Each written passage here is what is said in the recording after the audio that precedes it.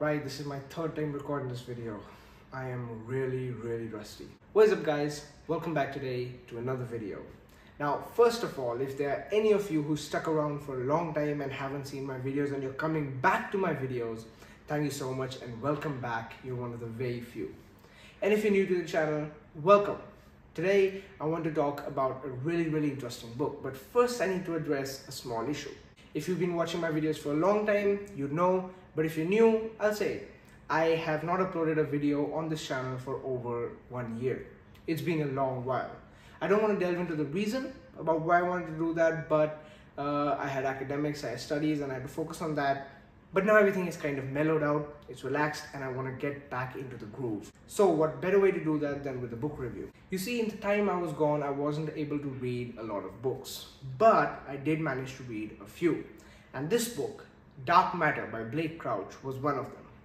Now, there are a few things that led me to read this book and few things that interested me in the author Blake Crouch himself. So this is the cover of the book that I have, and I saw this cover online, but what caught my eye was it says Exceptional by Andy Weir.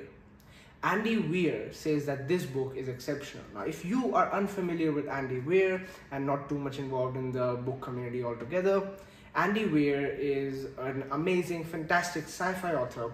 I've read two of his books, which are my favorite sci-fi books to date. One of them is Project Hail Mary, which I have covered on this channel. You can go and check it out. The second one you probably would have heard of in the movie format, that's The Martian. The book by Andy Weir, The Martian, was adapted into a film on the same name, starring Matt Damon, which was widely successful and reached a very large range of audiences that do not typically read the books and go to the movies more. So The Martian is a wonderful, fantastic film, and the original, the book that it is adapted from was written by Andy Weir. Needless to say, he's an exceptional sci-fi author, and if he says that a book is exceptional, and that book is a sci-fi book, that gets the gears turning in your mind, then you start thinking maybe this book has something crazy going on. So I got Dark Matter by Blake Crouch, and I loved it so much I went to buy another book by Blake Crouch, that is Recursion, and I love that as well. Maybe I'll cover that in a future video, we're yet to see, but today let's talk about Dark Matter. This is just a sort of discussion based on the storyline, and I'll try to keep it as spoiler free as possible, but I don't know how I'm going to do that, so there will be spoilers and you've been warned. But let's start slowly. Let's start with the synopsis at the back of the book. Are you happy in your life? These are the last words Jason Desson hears before the masked abductor knocks him unconscious. Before he awakes to find himself strapped to a gurney surrounded by strangers in hazmat suits. Before the man he's never met smiles down at him and says, "Welcome back."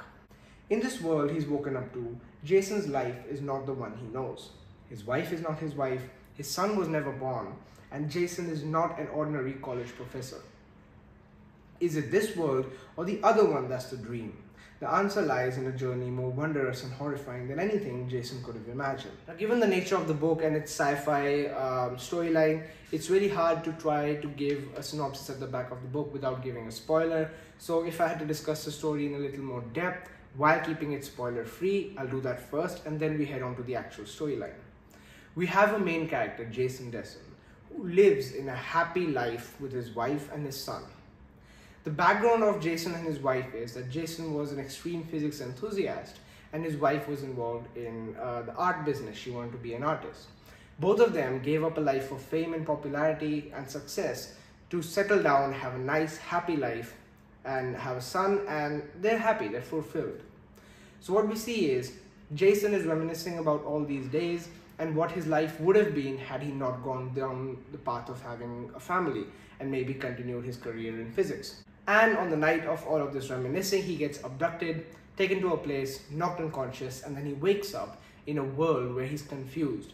Everybody around him seems to know who he is, but he doesn't know any of them. He's never met them in his life. And the adventures of him figuring out what's going on and how to get back to his life, back to his wife, back to his son, that's what builds the story forward, and that's why it's so gripping and an interesting tale. That was it for the spoiler-free summary. Now let's delve a little deeper into the story. So our character, Jason, basically has been kidnapped and taken into a different world.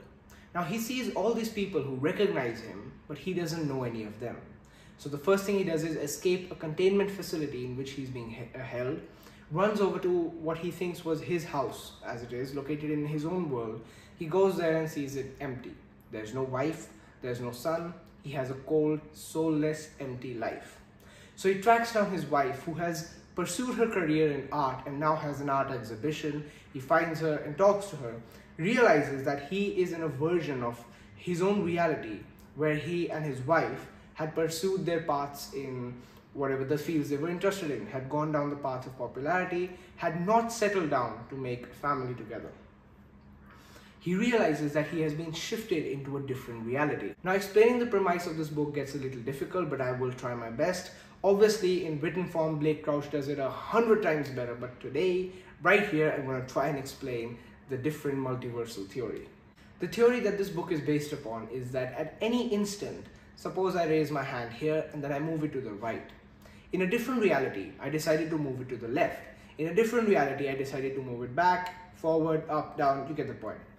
Anything that can happen, anything that is possible will happen in some reality or another. That's why at any moment, every single object, non-living or living, even the smallest atom or molecule, is creating an infinite amount of other realities where suppose it went to the right, in another reality it went to the left, in another reality it went back. It's creating an infinite amount of realities where it's doing an infinite amount of different things, and all those things are the things that can be done.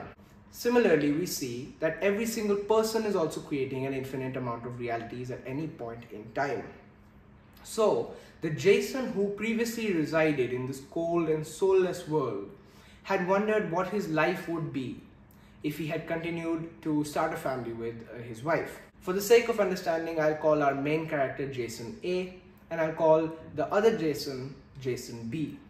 So Jason B is the one who created a machine that allows him to traverse these infinite realities, pick and choose at will, and enter into any one of them.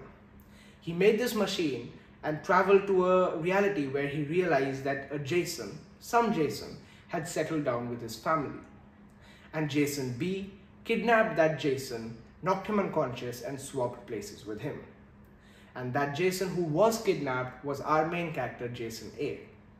So Jason A was ripped out of his life with his wife and son and swapped places with Jason B into his cold, soulless world, while Jason B enjoys his happy family life.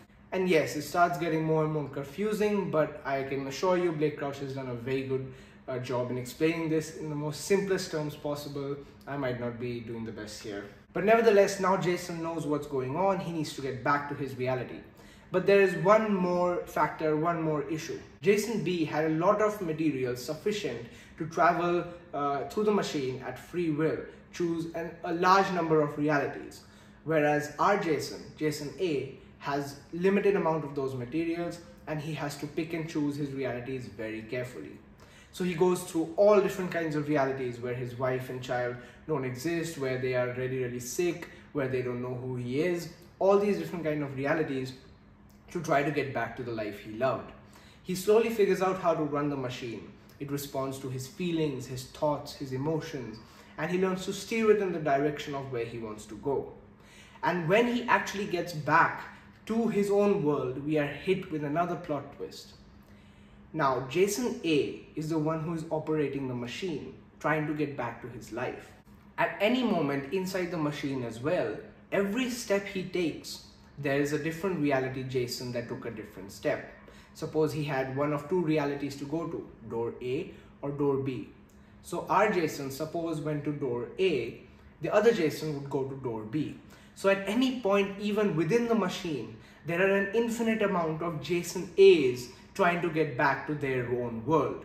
And all of them have an equal right to have their life back, to have their wife and their son back, because all of them are in essential the same person. They are all Jason A. There are an infinite amount of Jason A's who were ripped out from their own life by Jason B. So when our main character, Jason A, reaches his world, sees Jason B, slowly more and more Jasons keep coming, and that will become an infinite loop. There are going to be an infinite amount of Jasons in the world, and that's going to keep increasing forever. So the way he has to get his family back, how he deals with Jason B, how he deals with all the other Jasons who have an equal right. He can't even deny them the right to his wife and his son, because all of them are copies of him. So the whole plot makes you kind of think, it evokes your emotions, it makes you feel for every single Jason, and you can feel the desperation in Jason A's voice, in his actions. I feel that the book has been written in a way that makes you want to go into Jason's body and understand how he feels. And that's what Blake Crouch has done perfectly. Every single desperate moment, every single sad moment, you feel that along with Jason. The writing is very, very powerful, and he's done a great job at writing the characters. All in all, Blake Crouch is an amazing sci-fi author, and I would definitely recommend that you go ahead and try this book. Similarly, Blake Crouch has written many other books, like the one I've read, Recursion, and along with that, I'm gonna probably read the Weir Pine series. I think it's a set of 2 or 3 books. I'll probably read that in the future, who knows, but I will definitely come with a review for Recursion in the future as well. So thank you so much for watching the video. If you're new here, thank you for watching it till the end, and if you're an old viewer, I'm back and I'm going to try and upload more and more regularly. Sorry if I was a little rusty in this video, sorry if I wasn't able to pitch all my ideas perfectly, if I wasn't able to enunciate things perfectly. I'm still a little rusty, trying to get back into the motions, back into the groove, and I'll try my best to improve from here. Even if there are 10 to 15 people who watch the video, there are 10 to 15 people who are seeing what I'm speaking, who are finding it interesting to watch the video, to click on the video. I'm just putting out what I love doing, what I love reading, and I'm putting it out on the internet, and I'm just hoping that I get some like-minded people who also like reading as well. On that note, if you did enjoy the video, subscribing doesn't hurt anybody. And if you don't want to subscribe, leave a like, and you'll be an absolute gem if you can do both. Thank you so much for watching this video, and I am going to see you next time. I have not said that line for such a long time, and it feels good to do it again. And that was take 3.